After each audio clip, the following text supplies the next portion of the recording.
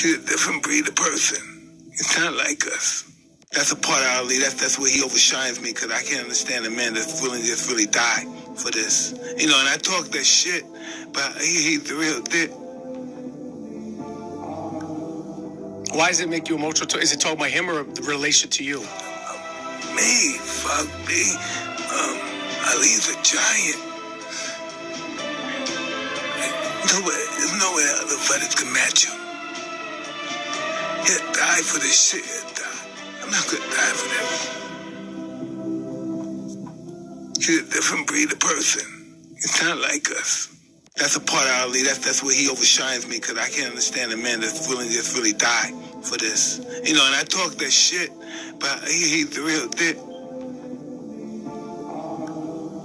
Why does it make you emotional? Is it talking about him or the relation to you? Me, fuck me. Ali's a giant. There's nowhere other fighters can match him. He'll die for this shit. He'll die. I'm not gonna die for that. He's a different breed of person. He's not like us. That's a part of